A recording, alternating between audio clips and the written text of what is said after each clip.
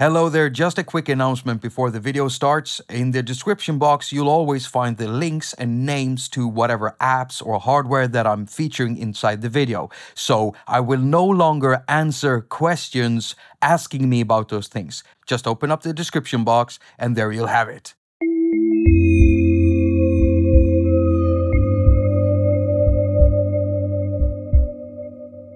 Hello and welcome to haQ. My name is Jakob. I'm your host and you're watching a haQ episode. So we're gonna go into how much power an iDevice can actually give out together with an older CCK, the camera connection kit from Apple. It's an expensive, ugly looking little device that we can use to connect our external USB stuff with. It might be cameras, it might be microphones, USB mixers, MIDI controllers, sound interfaces. You know, there's a lot of things out there that we like to connect to our one and only Lightning port. And that's a constant problem when you're using the CCK, since it will fill up the only port you have, giving you no ability to actually charge your iDevice at the same time. So whatever USB device you're connecting like this will pull all of its power from your iDevice. I've made videos about connection errors and, multiple USB devices with iOS before, and one question I get asked a whole lot is, why do I need a powered hub? Well, simply because the iDevices are limited to give out about 180 milliamps before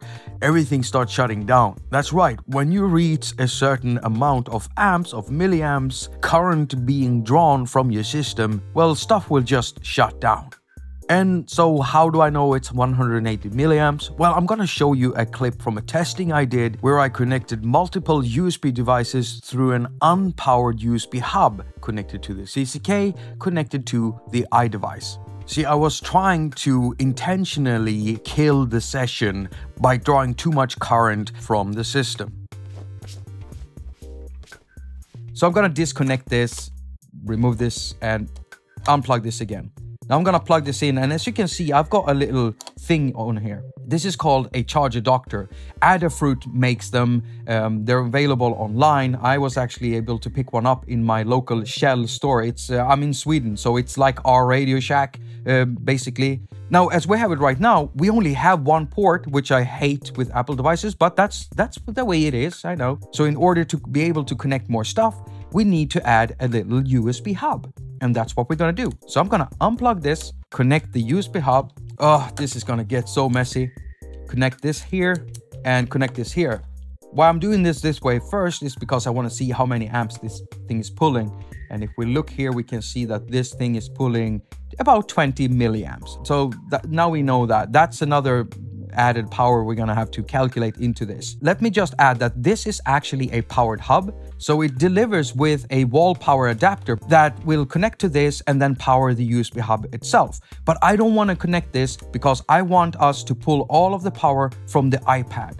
Because if I do this, if I start powering this hub, then look at the amp here now. We're pulling 20 milliamps, and now when I connect this, we're pulling no amps.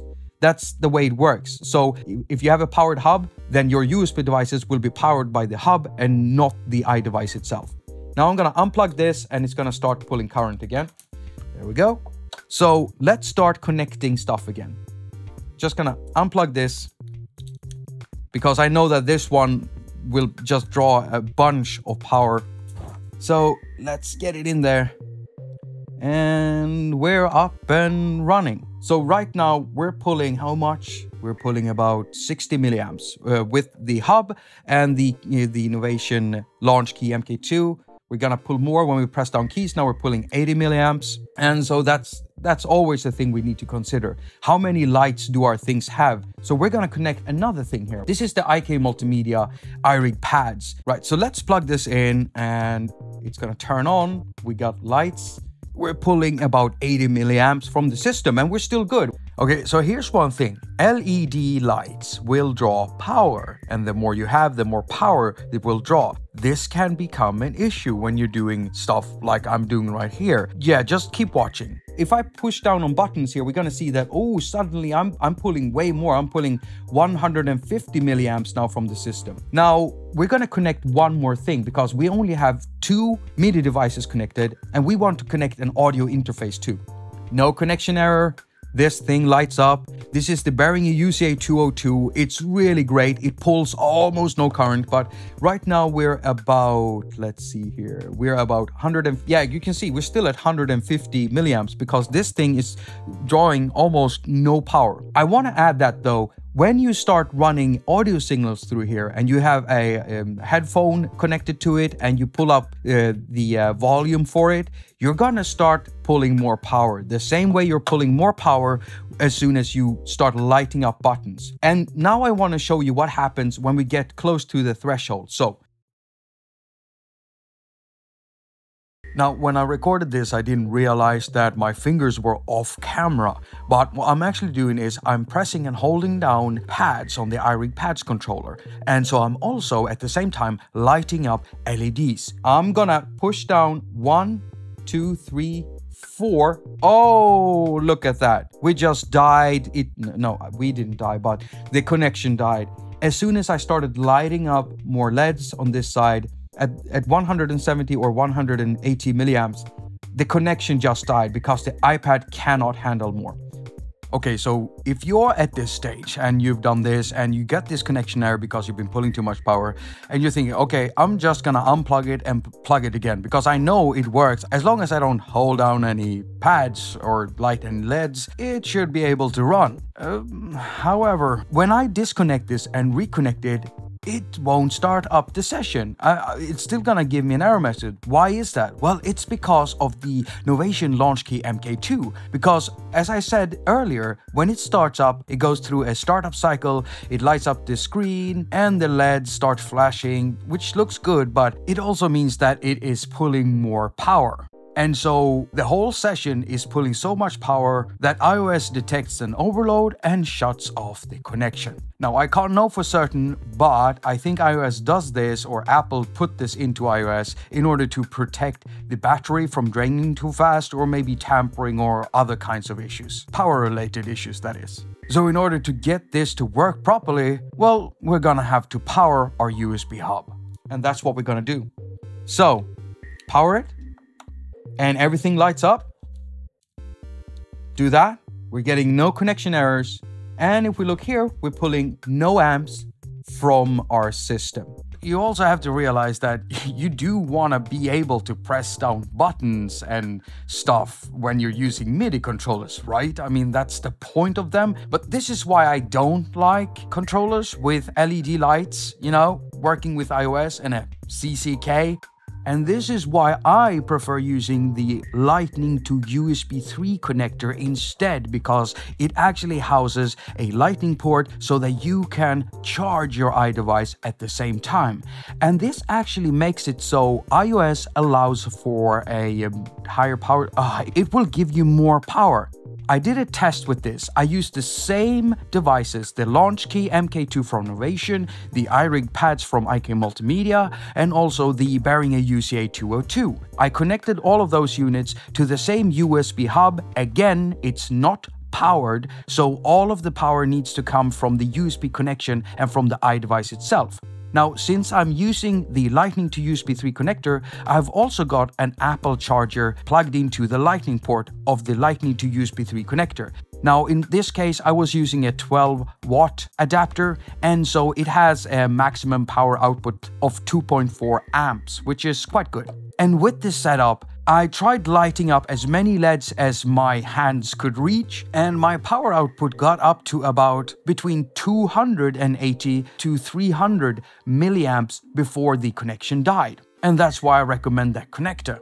And so there you have it. Now you know why you should be using a powered USB hub while using an older camera connection kit, the Apple CCK for iOS. And now you also know why I recommend that you use the Lightning to USB 3 connector instead. Not only will you be able to avoid connection errors like this, you'll also be prolonging the sessions that you can run, because if everything is being powered by your iDevice battery, well, you're gonna run out of power pretty fast. Now, there are other things to talk about, like connection errors related to USB devices that are iOS incompatible, and of course there's the connection order. So I'll just mention the order. Remember to connect everything to your actual CCK or Lightning to USB connector first before plugging it into the iDevice. It's the proper way of doing it. If you connect it the other way around and you connect the connector to the iDevice first and then plug in the USB, you might get connection errors even if the stuff that you're using is compatible with your iDevice. I almost forgot. iOS version updates can break these connections. So you might discover that after updating from an older iOS version to a newer one, like say from 10 to 11 or 11 to 12, you might get connection errors with setups you've had no problem running before. People come to my channel asking me this question all the time: could it be iOS doing it? And the answer is always yes. Yes, absolutely yes. Apple keeps breaking stuff with every update. This is why I wait several months before updating, so that Apple can get their bleep together and roll out some iOS bug fixes.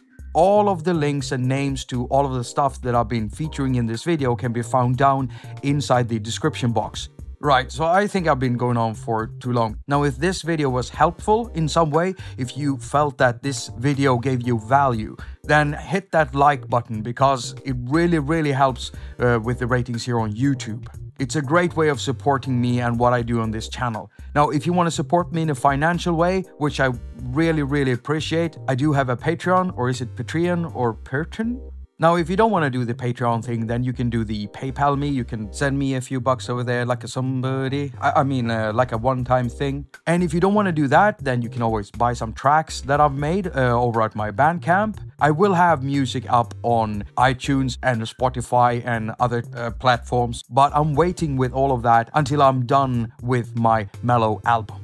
Don't forget to follow me on Instagram because I will start live streaming there for the purpose of inviting viewers to come chat with me live. So follow me on Instagram. You'll find the link down in the description. I want to thank you all so much for watching. As usual, I wish you a very productive week. Now go finger all of your stuff and have a lot of fun doing it.